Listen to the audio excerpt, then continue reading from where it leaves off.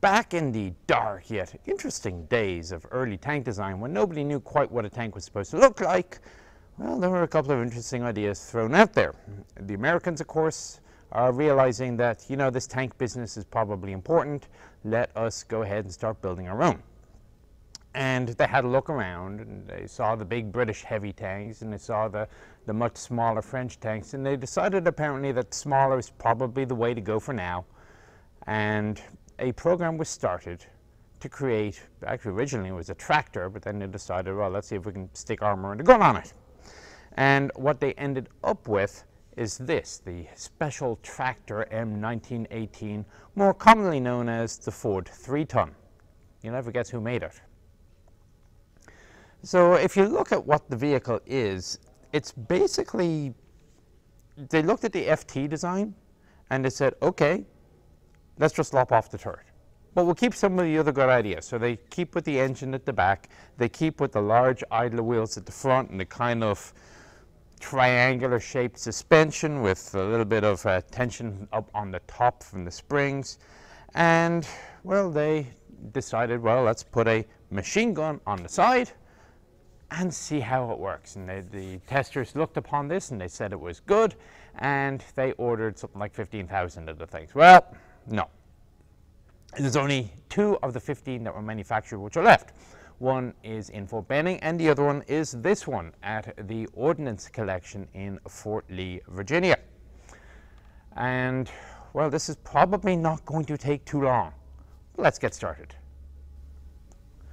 So I'm going to start with the decidedly unsloped 5/8 of an inch of armor on the left side, but the partially sloped 5/8 of an inch of an armor in front of the driver. Of course, the reason they did this was that you had to leave room to mount the machine gun, which meant that you couldn't have the armor plate right in front of the gunner's face. The track links are extremely simple, again held in place by little cross pins, cast metal. I'm not even going to bother measuring them. They're small, but at least the vehicle only weighs 3 tons, so you don't need to be too wide to spread out the weight. Solid disc idlers. Again, remember you had that difference between the M1917 and the FT. It depended on whether or not you had wood, idlers, or metal. Well, the 3 tons, they're all metal. Commander's cupola. And there is a knob at the front that as you turn the knob, you can raise or lower the cupola on its hinge. So you can never really go beyond the open protected position. But it gives you all sorts of better vision than just what you would get out of these slots. Then as you come further back, you're going to see the 2 return rollers, which are on a leaf spring. And the idea behind this is, A, it's supposed to reduce a little bit of the vibration as the tracks are bouncing along on the top, and B, of course, these springs will add a little bit of tension to the track. But it's only an assistant. The main tension is performed, as you would expect, at the idlers. However, it looks a little difficult.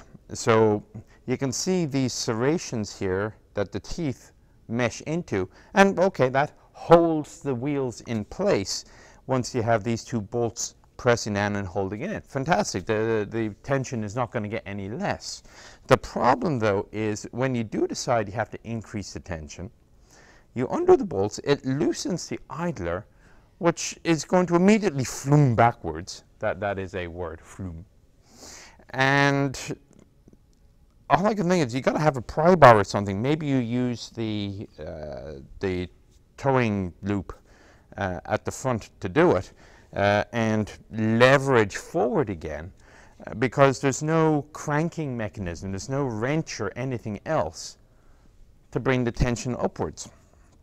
So you're pulling back, leveraging till you get it to the right area, then you bolt down the serrations to mesh with each other again, and you are done. Fortunately, it's one of the lightest tracks, at least metal tracks that were ever made on an armored vehicle. So I guess it's not impossible, but it's not what I would like to do. Then you come around It starts getting a little bit more FT-like back here with the engine and the hinge. I'll open it in a second. Now when you come down to the suspension, you can see there are two 3-wheel bogies. They are mounted on a leaf spring which comes up here.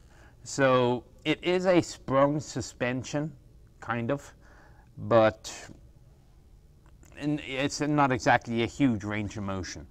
Still, better than nothing. You can also see that the tracks are held on by flanges on the idler and the road wheels. And of course we get a couple of lifting hooks because it's got to get on a ship to go to Europe. Okay, opening up the engine deck is actually fairly simple. There are 2 bolts holding down the top lid. This covers the gap for the air. So there's a side. Now, this is where you kind of need a bit of a hand, but what happens is this comes up all the way, at which point you can then remove another bolt, pull this back, and you can see the inside of the engine compartment. I'm going to do this very carefully before it collapses down.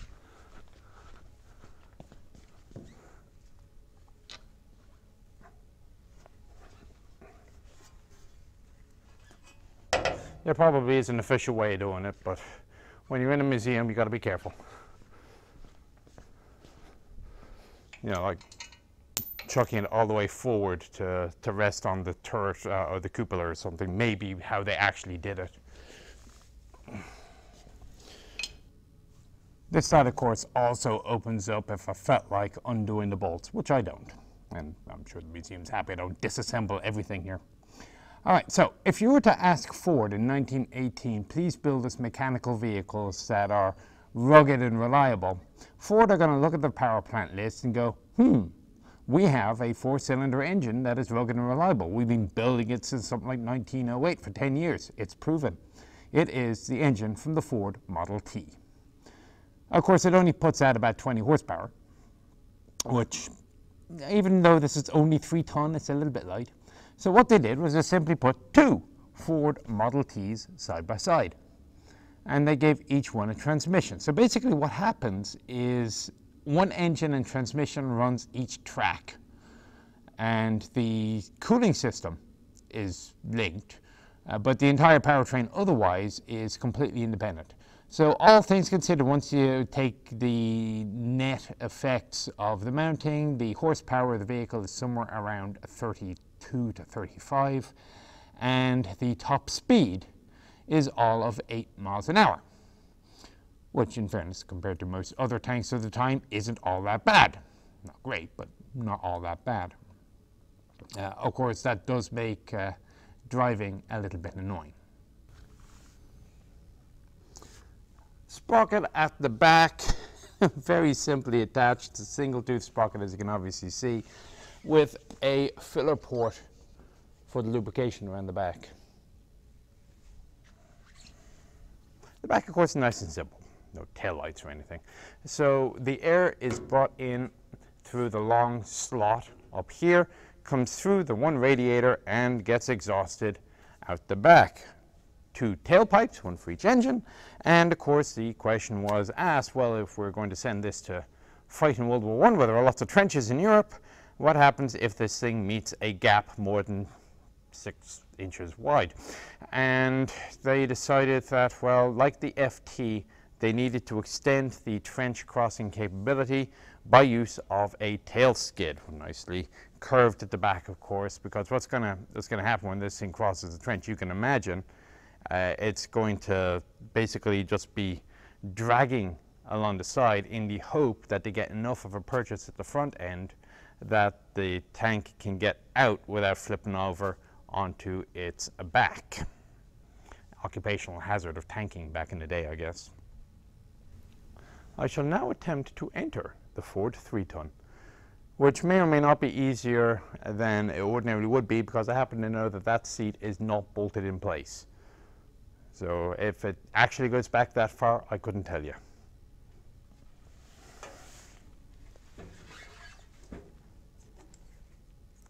Oops.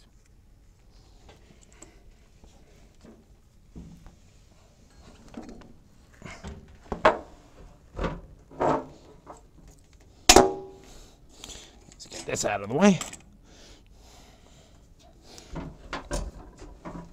Ow. Okay, that's not working. Okay, let's try another technique. Okay,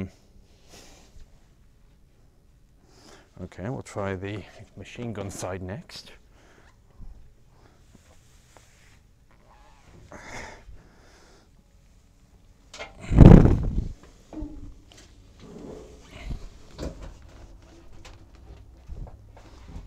Not good, not good.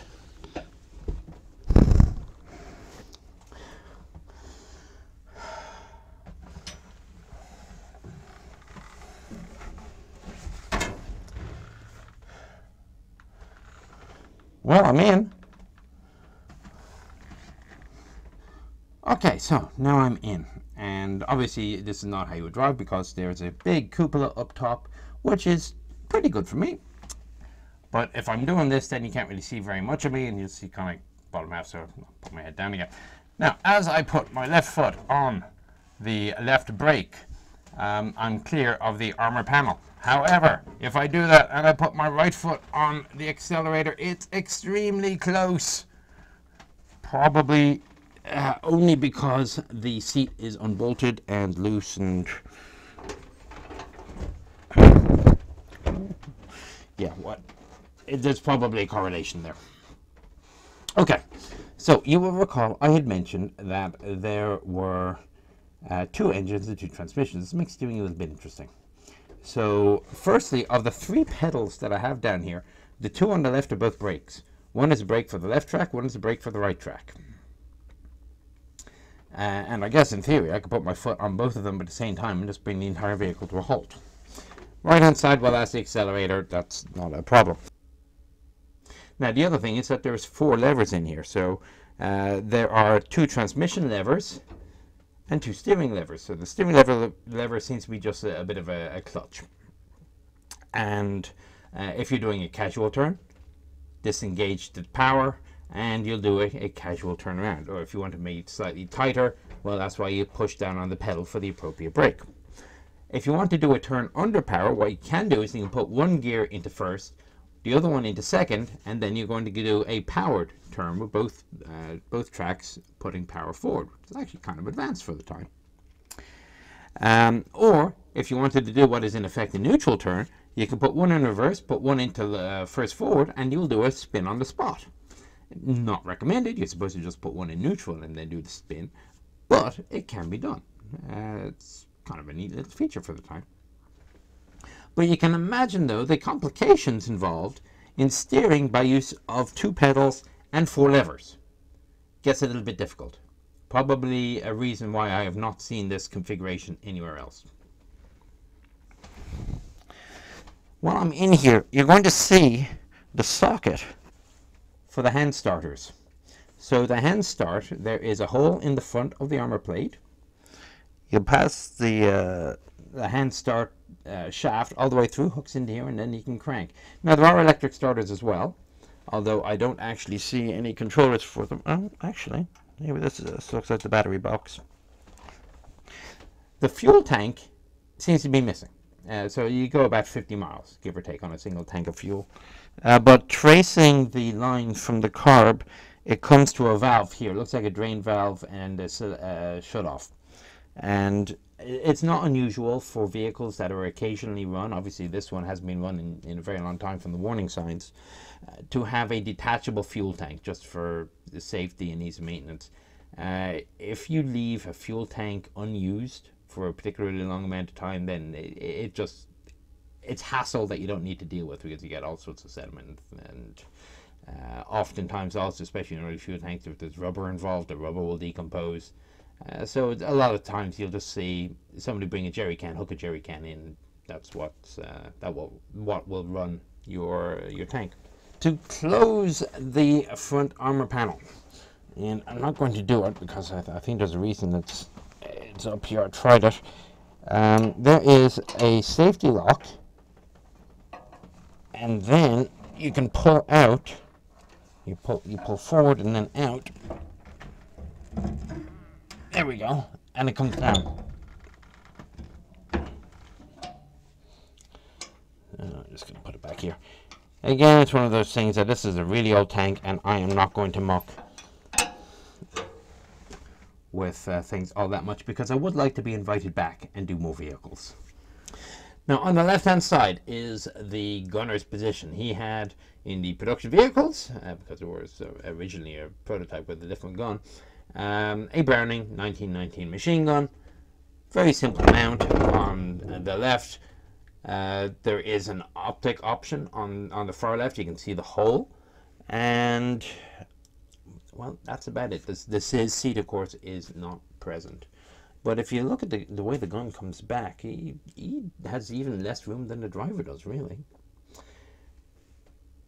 Right. I think that's it. I am going to get out. Okay, now getting out. I think feet first is probably going to be the way of doing this.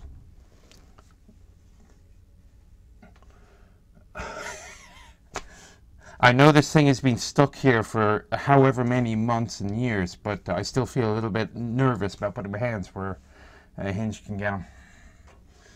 Still.